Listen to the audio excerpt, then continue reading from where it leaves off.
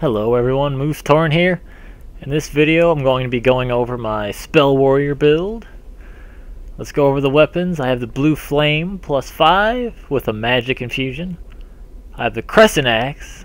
That's right, the Crescent Axe +5. It's actually better without an infusion, not enchanted or magic or anything. It's just a regular path. At least from the way my stats are, it's better without anything. Got the Drangleic Shield +2 because I don't have any more Twinkling Titanite and I did not feel like farming anymore. I have the Witch Tree branch +10.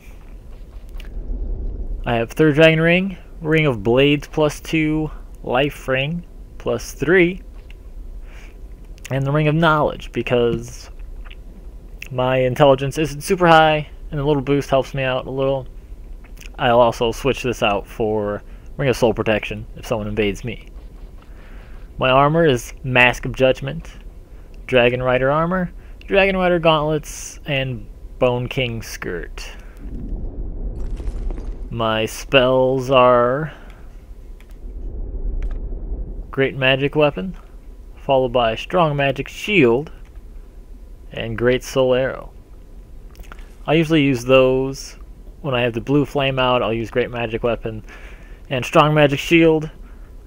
I'm really not a big fan of buffs. I think it can be pretty cheap, but with this build you kind of need them. I don't know if it's my stats aren't high enough or if these weapons, even after the patch, just don't do that much damage. So let me know if you guys use them and what your opinions are on if they're needing a buff or not. And I will get started with the PvP. So if I do this combo, I'll tend to buff before my opponent gets here, and then bow, and then buff the shield. He's using the Crystal Magic Weapon, so he's going to be doing a lot more damage than I am. But I'll be able to block 100% magic damage because I use Strong Magic Shield. That's another reason why it's not a big deal that I only have my shield at +2. Because I do have that buff. Oh no. See the shield? Major magic blocking. If you can actually get it up, that is. That joke is so old.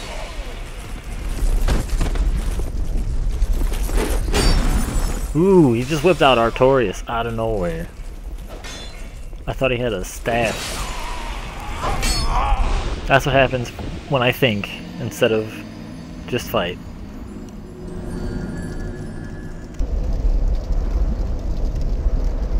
Alright, so this time I'm going to be using the Crescent Axe. I'll use it unbuffed so you guys can see what kind of damage it's doing by itself. I do have the Ring of Blades +2, so sort of by itself. So we got 579 from a backstab. Not a whole lot there.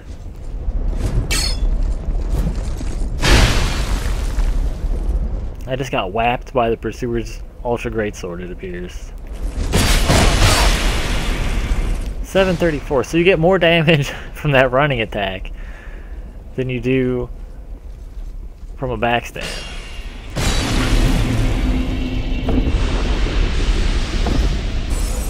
Got my buffs up.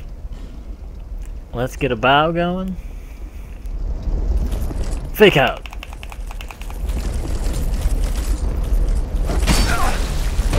That did not work at all.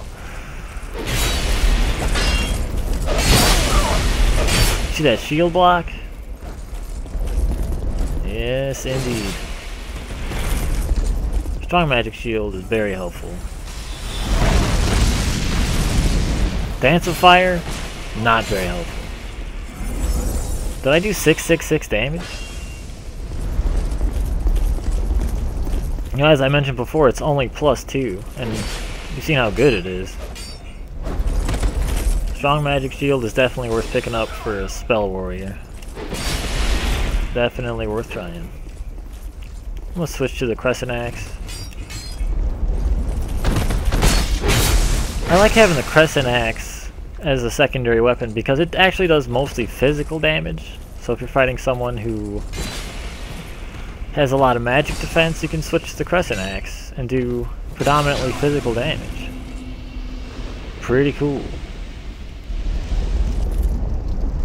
And we're fighting the Grand Lance. I wanted to show you guys the one-handed moveset for the crescent axe. It's actually the same as the two-handed, or excuse me, it's the same as the one-handed moveset for the Dragon Slayer's crescent axe, which is an amazing moveset. It's just really fast. The running attack is so fast right there. The rolling attack is real fast. It's really easy to chain. The two-handed attacks do a lot of damage. And that combined with the range of the crescent axe is very powerful.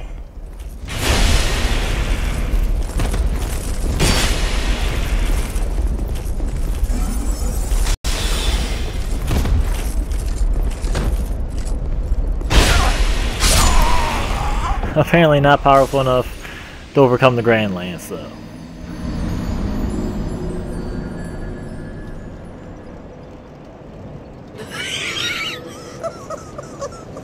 Fighting a guy with a Mastodon halberd. Staff of Wisdom, looks like he might have some of Valan's armor on. Yeah, so he's actually going to be weaker against physical damage, I believe. I can do that too.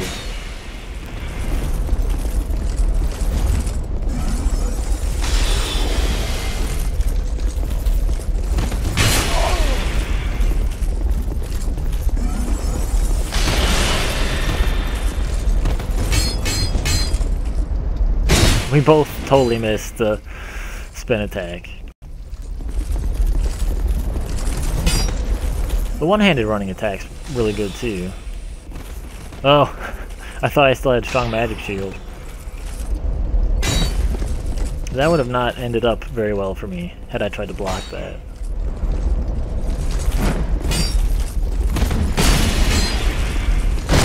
Ooh, the backstab. 527.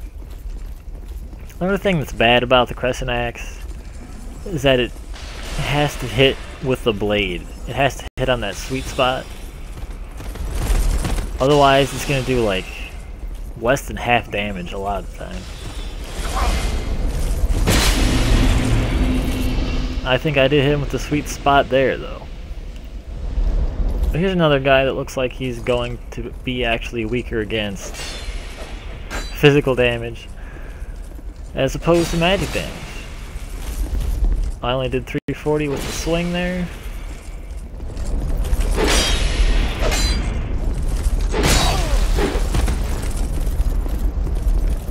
Let me try a soul arrow here. 284 with that. Well, I'm not doing too bad either way. I think just the lion mage robes do not have that much defense, really at all. Cool thing about the blue flame is you can really catch people off guard with those casts, which I'm sure you've already know, but looks like he has the witch tree branch too.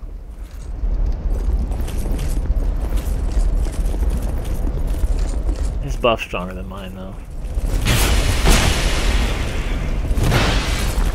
Ooh, he has the dragon great curve sword.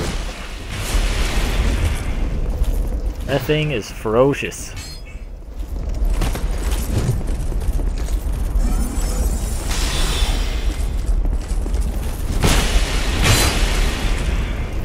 He's just rolling right through my attacks here.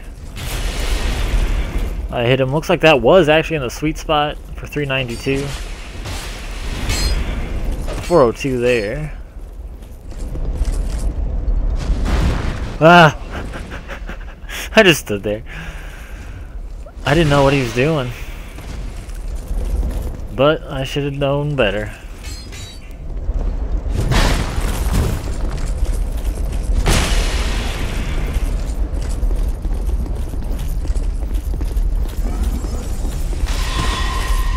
You can play that game, sir.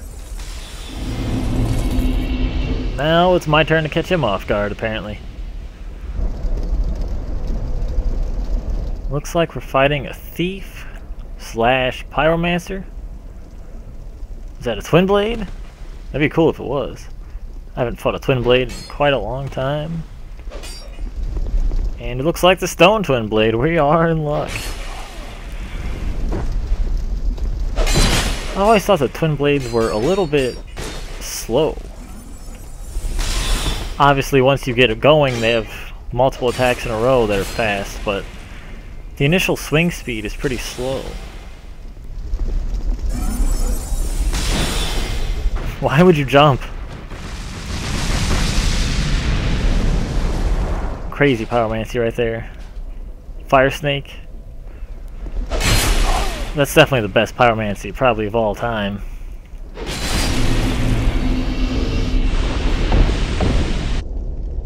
So here are the stats, if you guys were wondering. I didn't get as much intelligence as I would have liked, but I think overall the stats are pretty decent for what they are. I really like the way the armor matches together. That's one of the pros and the cons about this build, because it took a whole lot of Twinkling Titanite to get everything maxed out. So this is Moose Torrent. I'll be back with another video for you guys shortly.